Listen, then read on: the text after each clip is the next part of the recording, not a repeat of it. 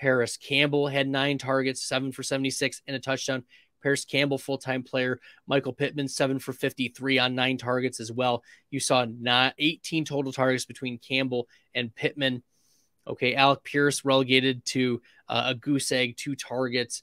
Kylan Granson clearly playing over Mo Alley-Cox. Granson, 46% of the snaps, but 4 receptions, 57 receiving yards.